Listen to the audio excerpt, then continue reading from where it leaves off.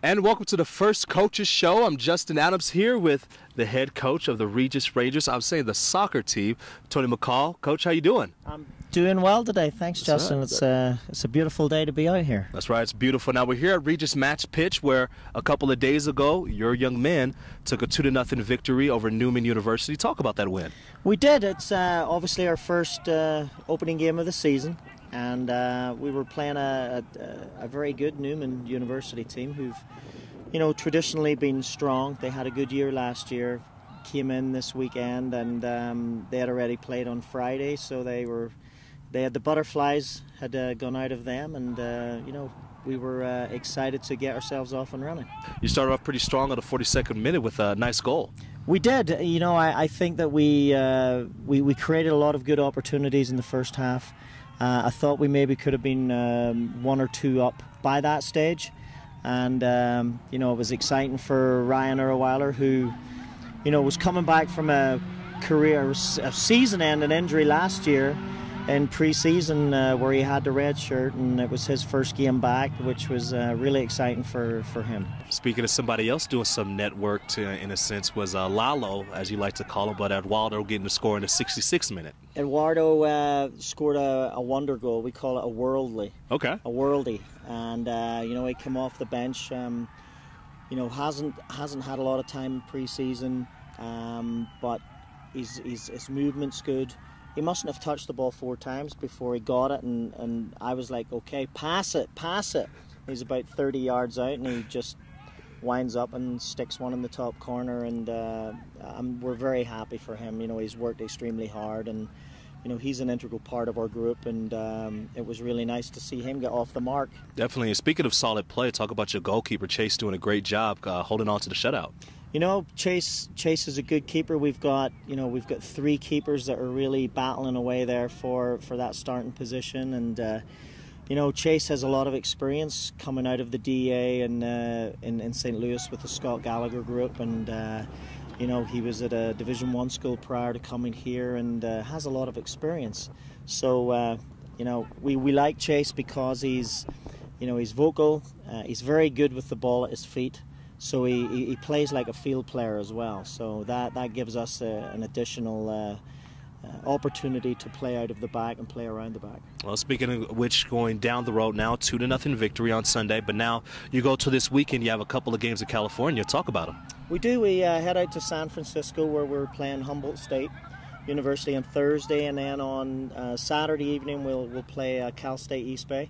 2 teams that we haven't played in the past, but obviously 2 good programs where we're looking to go out and see a different style of soccer, I think, on the West Coast, which hopefully will give us some confidence and expose us to a different type of play before we go into the RMAC, the slate of games that we have there. What do you want your team just to garner from these games this weekend? Well, I think experience. We'll go deep into our squad this weekend, and everybody will get to play, and we want to get minutes for our young guys.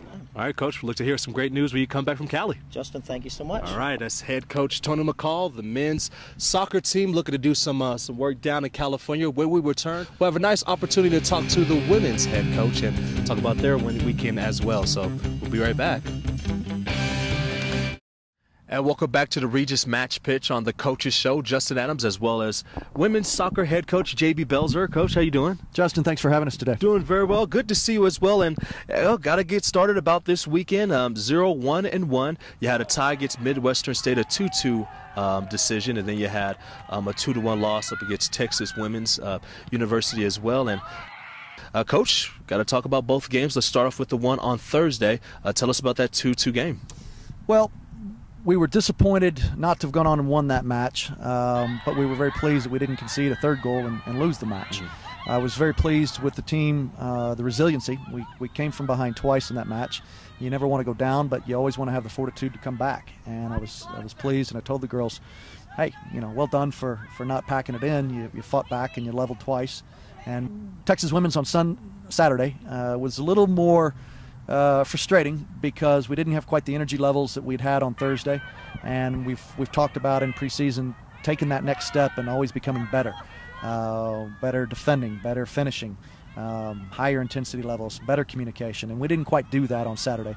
So it left a little bit of a poor taste in our mouth, and we didn't get the result for it, and so we have to make it better from there. Well, one lady that did show out was Sade Akindele. Talk about her 2 goals in both of the games and how much that she means to this team.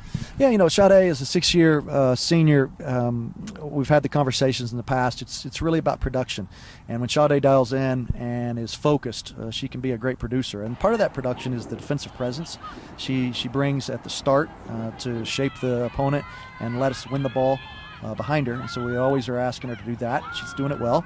And then can she play other players into the game and create assists and passes that ultimately feed others to score goals? And then finally, can she be a goal scorer herself? And she did that very well on the weekend with a goal in each match. And when she's in form and in rhythm, it helps our team tremendously.